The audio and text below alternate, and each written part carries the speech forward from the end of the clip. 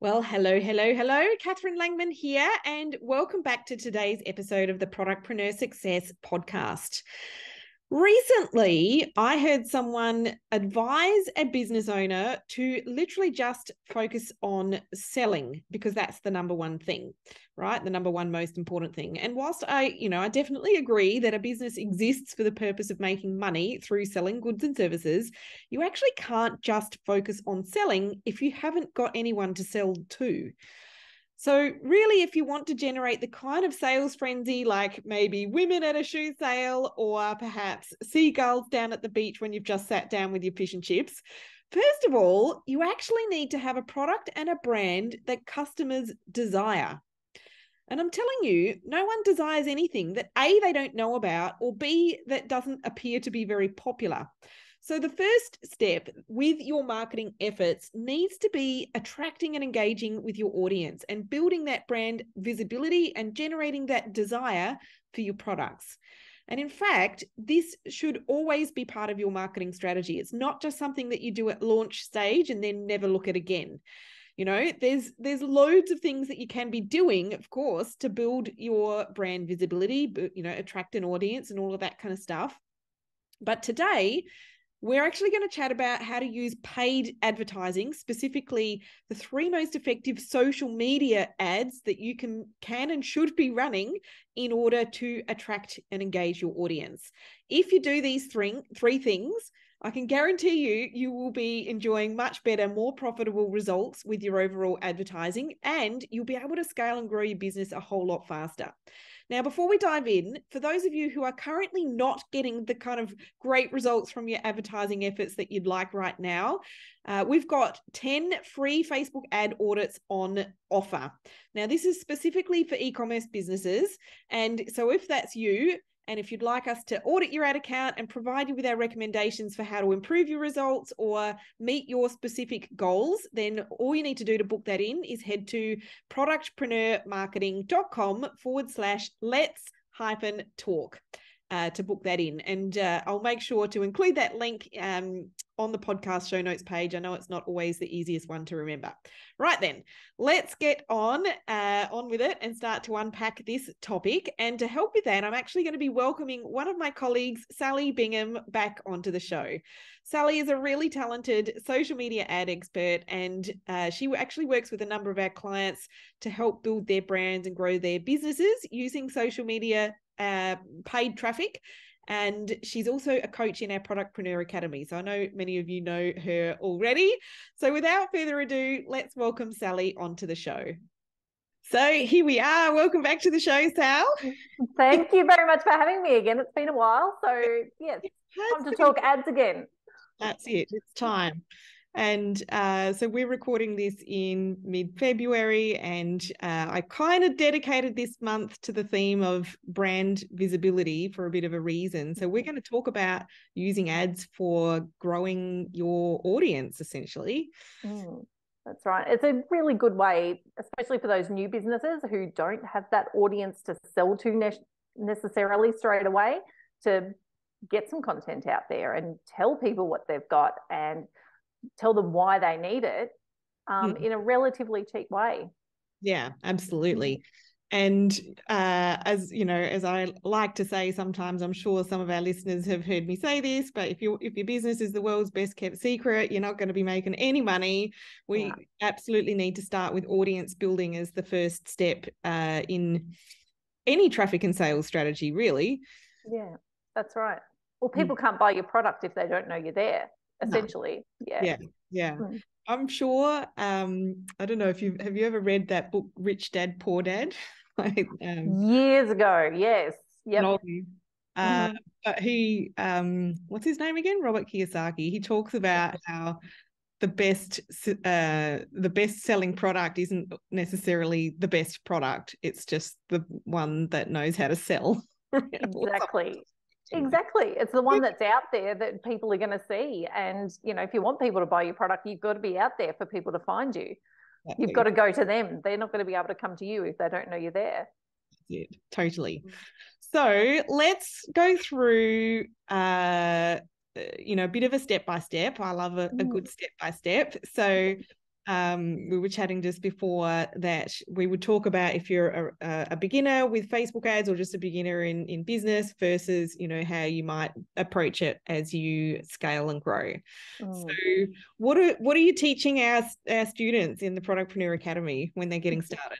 Yeah, so we've had a few people come into the academy who are the owners of a very early business. You know, they're smaller. Yeah, they haven't had the chance to build their audience. They may not necessarily know how to build their audience. They know who they want to sell to because they've worked out that avatar and they've worked out what problem their product solves, and they've got all those things, but we still need to get it out there to people.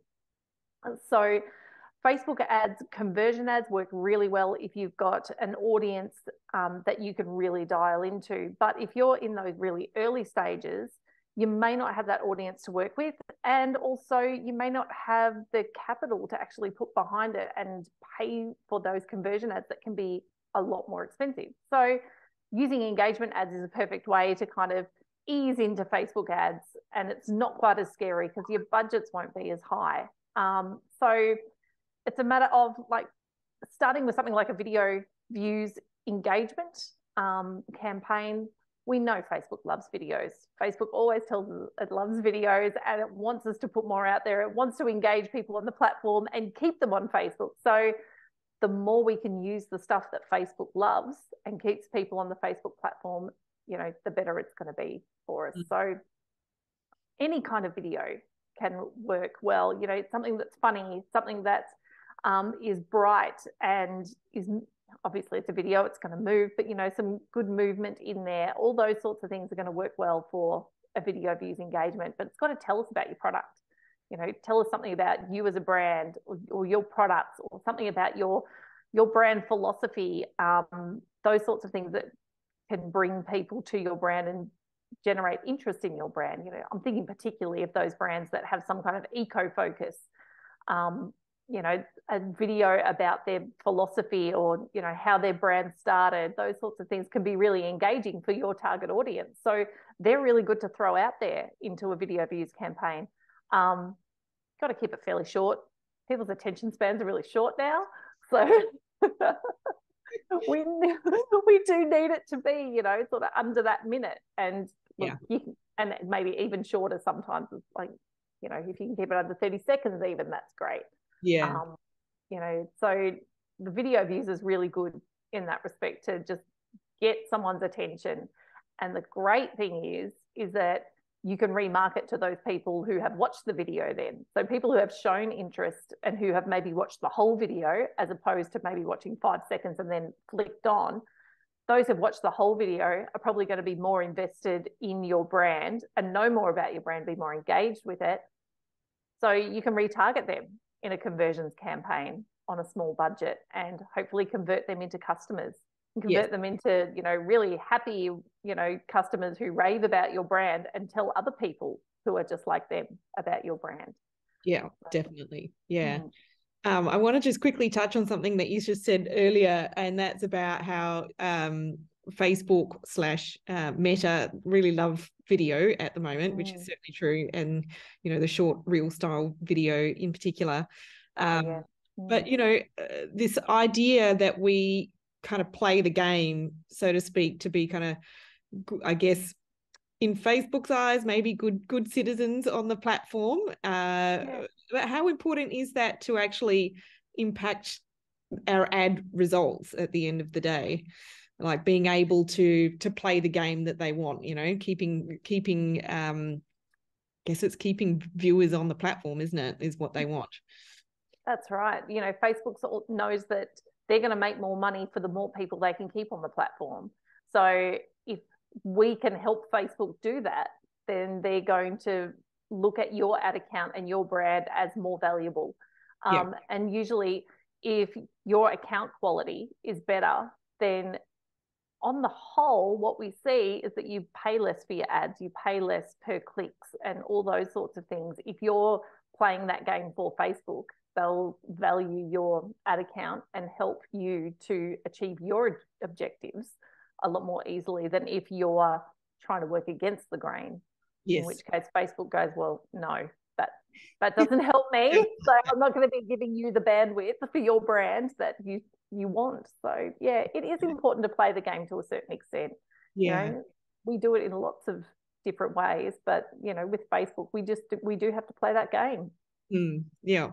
So I guess then the onus on us is to keep coming up with the content ideas if we want to do well, right? That's right. And that's the thing that so many brand owners find so difficult, because they're wearing 60 different hats in their business to try and get things done, that creating that content just drops way down the list because they might not know what to do or how to do it properly, or, you know, anything like that. It just makes it so much harder for them. And the longer they leave it, the harder it gets, essentially. Yeah. So, you know, there's different things you can do by outsourcing that to content creators and brand reps and that sort of thing, or encouraging your customers to send in their own little video as part of their review process or something like that. You know, there's lots of ways to get that content without adding extra tasks to your list every week as well. Yeah. But, you know, if you want it, you need to get it. And, you know, it's in your best interest to get it and get these kinds of campaigns up and running too. Yeah, that's true. I remember someone a while back referring to this sort of process almost like a digital newspaper or a digital magazine, like you know, having to kind of be an editor of the content, which is quite a nice way to think about it, as opposed to thinking about it as an ad. Because when you think about it just as an ad, you think you just have to do this one thing, whereas when you approach it like it's a digital newspaper or a digital magazine, you realize that you have to keep the fresh content coming through. And you know, I think that's how we can keep eyeballs. You might get the eyeballs in the first place with one video that you turn into an ad, but if you don't keep the fresh stuff coming through, then they might not hang around. Well, that's exactly it. I really like that analogy, actually, because people use their social media essentially like a newspaper or a magazine. They get their information from it. They use it as a way to sit and relax on the couch, you know, just flicking through it, all that kind of thing. And so, like the advertising that, you know, you see in magazines and newspapers, it needs to be enticing, engaging, eye-catching, all those kinds of things. Yeah. But then also, if it's the same ad in the same magazine and newspaper week in, week out for days and weeks and months on end, you're not going to notice it, which is exactly what happens with the online advertising as well. You know, you need to keep it fresh and bring new stuff in all the time so that it does stay top of mind for people as well. You know, it's a great analogy, Kath. I like that one. How many reels are you seeing about puppies these days, Sal? Oh my God. You and I both with them. My feed is full of dog accessories at the moment. So, you know, for context, I'm adopting dogs very shortly.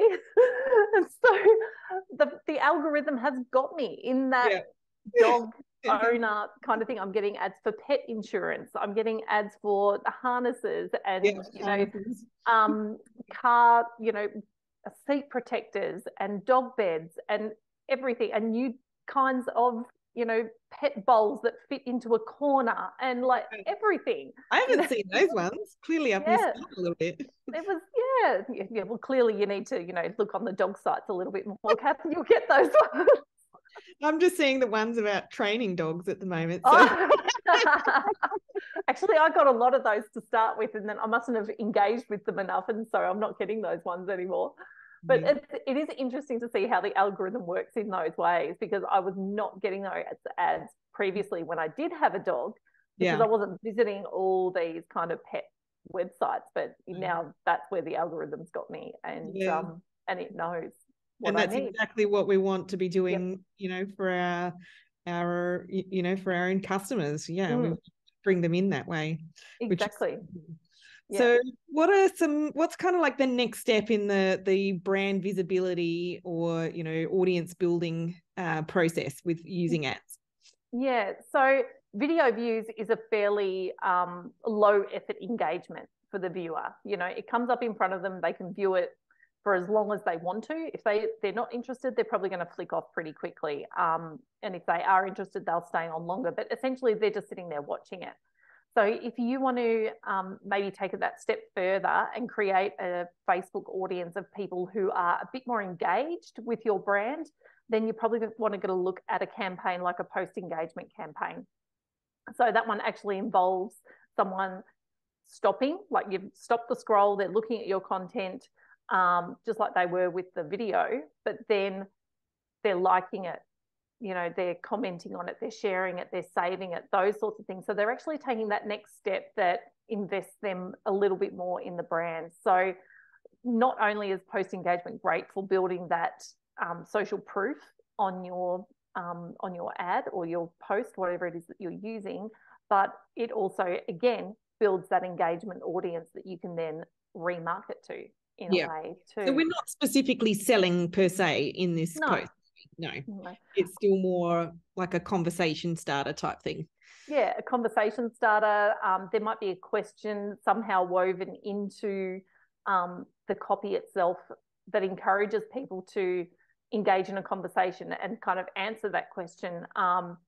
Or if you're showing something about your product that, shows how it works and it's a really great parent hack or something like that, people might start tagging people who they know would benefit from that product and that sort of thing too. Those ones are gold. If you've got one of those, just get it up as an ad straight away, because that's going to be really, really good. So anything like that is going to work well. But, if you've got an organic post that you've put up and it's immediately got some really great engagement organically, then put that up as a post engagement campaign to get more of that on it, because a cold audience seeing a post with that engagement on it, they're more likely to stop and read it, even if they don't engage with it, but they're more likely to stop and read it. If they can see that other people have had value from that, they're going to want to know more and know why and wonder if that's going to be valuable to them as well. So, I'm just thinking back to, with the cloth nappy business and, the sorts of posts that would do well with that mum audience would be like, the 10 kids' names who are the naughtiest this year or something, that kind of meme type stuff. Yep. The meme type stuff does so well. I don't know what it is about memes, that has just got us in. I don't know if it's the bite-sized humor or what it is. But the memes are great. But you probably don't want to be creating a whole post engagement campaign from memes. No. Parent hacks probably better. Parent hacks would be better. There's one in our academy who, manufactures chocolate products and that sort of thing. And some of her best engagement comes from automation videos. So just a short video of the product moving through the machinery and that sort of thing. Oh, totally. It's mesmerizing. Yeah.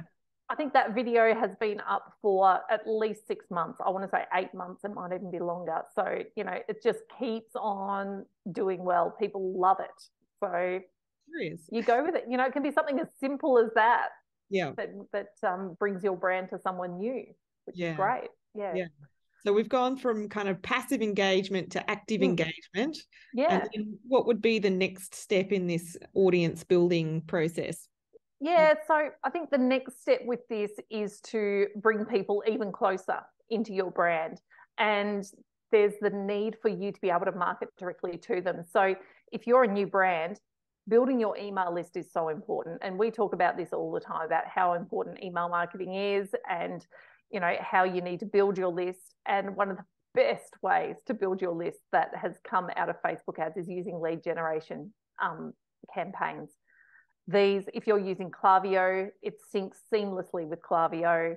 And again, Facebook loves these campaigns because you're keeping people on the platform. So years ago, when we were running Facebook ads for lead generation, we'd run a traffic campaign to the website and get people to sign up via the website form, all those sorts of things. But that's sending people away from Facebook. So Facebook very cleverly came up with its own lead generation campaign to keep people on the platform. So now when you create a lead generation campaign, you can create a form that stays on Facebook. People sign up directly on that form. The leads go directly to a list on Klaviyo. It's just so simple to get. Give us an example of the average cost per email address that you'd be seeing over the last, I mean, say like, before Black Friday, you were working on a lot of these ones. Yeah, it was about 50 cents a lead. There were some that were lower. Very cheap. Yeah. There were some that were maybe 30 cents or 40 cents a lead. If it went up past 50 cents a lead, you'd start wondering why and making some changes to the campaign. Yeah. But, 50 cents a lead, it's pretty awesome. Yeah. Pretty awesome. And just because it's so easy. The return on the ROI on your email marketing, I mean, I think on average, just generally around the world, it's like 3,800%. But I know for our clients, it's higher than that because I can track that in our system. So awesome. Amazing. Yeah. Yeah. But, you've got to have some incentive to get someone to sign up to. For someone to give over their email address these days, they need to know that there's something in it for them. Yeah. And it needs to be worthwhile as well. And from the lead generation campaigns that we've run over the last, 12 months, essentially, we've found that one of two things works. And it's either got to be one really big prize that, is worth a few $100s at least, or you need to have lots of little prizes so people have more chance to win. Yeah. Either of those things works really, really well. But like one small prize, you're not going to get a whole lot of take up for that. Yeah. They don't care so much. Yeah. No. But then even we've had some clients who have run a lead gen campaign in conjunction with another brand so that they've actually pooled their prize. So it might be something from each brand. So that works really well too. So there's lots of different ways to do it.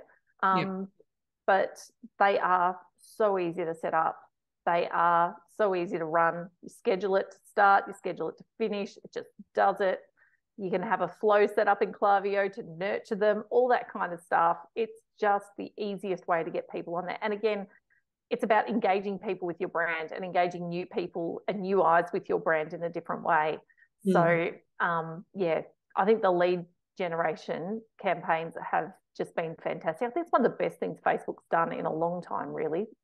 Bringing those in. I remember when Facebook first brought it out, it didn't work very well. It was a bit of a sucky campaign. It just, you did a whole lot of junk stuff. But this last year, like you say, it's worked exceptionally well. So whatever they've done to fix it has worked quite nice.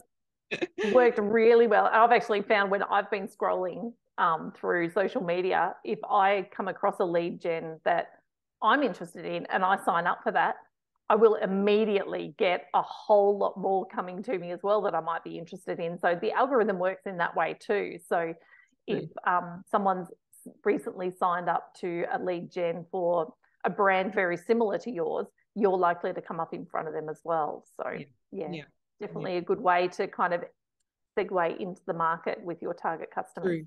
True. And so, those steps that we've gone through, that's what you would be doing or recommending or teaching to early stage businesses. I guess the thing is like, there's the budget side of things with ads. If you're early stage business, you're not going to want to drop thousands and thousands of dollars generally, but the other thing is when it's a pretty fresh ad account, the algorithm doesn't really know who your customers are or who you are or anything really, so that's why it's really hard to get traction on the conversion ads initially. So so this strategy definitely works very well for those early stage. But what about beyond that, once you start to really scale and grow, because we've got some clients that are very much at the other end of the spectrum, do they still need to do this too? Absolutely. Like we've seen, particularly over the last 12 months, we've seen a lot of evidence whereby if there's two top of funnel campaigns running, one conversions and one engagement, that the performance of the conversions campaign is much higher than when the top of funnel engagement is not running. So they definitely support each other. There's a definite advantages to having an engagement campaign of some kind, just ongoing on a low budget. Just ticking over in the background. Content coming in at a fairly regular tick. That's right. It really does help. So I don't know whether that's Facebook going, what, you spend some more with us, we'll look on your account more favorably, or it just supercharges that algorithm for your brand. I think it's getting that data. Yeah, I Yeah. really think it's about getting that data, and the engagement helps Facebook to work out much more quickly who are the kinds of people who are interested in your brand, and that's going to help your conversions. Yeah, 100%. I think also, you know, there must be something in the fact that, you know, since the Apple iOS update constrained how much we can track once people leave the platforms, but if they're on, you know, Facebook or Instagram, you know, it's 100% trackable. So that data is very accurate. So I guess, yeah, there definitely must be a whole lot of benefit from that, training the algorithm, as well as being the good citizens and playing the game. That's right, playing the game, just doing that thing. But then, you know, you've got this fantastic on-platform audience that you can remarket to, you know, in your middle of funnel conversions or bottom of funnel conversions, whatever, you know, you happen to be running. But, you know, that audience is there, and that isn't going anywhere. Like, there's no gaps in that data that's on platform. So it's well worth doing. Yeah. Super. Anything else you wanted to add to this? Have I said everything that was in my notes? I haven't even looked at it. Don't need any notes, do you? No, just talk about it. But no, I think it really is something that everyone should be doing. It really is. It, as we said, it boosts up those conversion campaigns that you're running, and they're the ones that are going to be bringing in the sales. So anything you can do to boost up the effectiveness of those is going to do you well in the long run. And the engagement campaigns aren't labor intensive. They're pretty easy to set up. You can leave them for a while and not do anything with them. And you can replenish them, change the content in them just by using your organic content that's already been posted. So you're not even having to create new content, new ads every time. You just go back through your organic content, go, okay, there's a bit of engagement on that one. That one was a good one there. Let's just whack that in this campaign, and you're done. Like, it's easy. It's easy to do. Yeah. I want to give a shout out to No Nasty's Kids New Zealand, who does a really good job of collecting that content from her customers and from her brand reps, and, you know, definitely makes the job of having that engagement content ready to go really ridiculously easy. Anyone else from our academy or our client base that you could? Well, I know that Rocky Roadhouse does a good job on her engagement campaign, because, as I said before, that's the one that we have the automation videos that just won't stop doing well. It's amazing. So she's done very well with that as well. But there's lots that, you know, just getting it out there, I think, is the biggest hurdle for most people. People will, like, so many of our academy people will sit and obsess over, do I do this video or this video, or which one's the best one to go with, and, you know, overthinking it. But just get it out there. Get it out there, and the data will tell you what video or what post is going to be the best one to go with. Like, just get it started.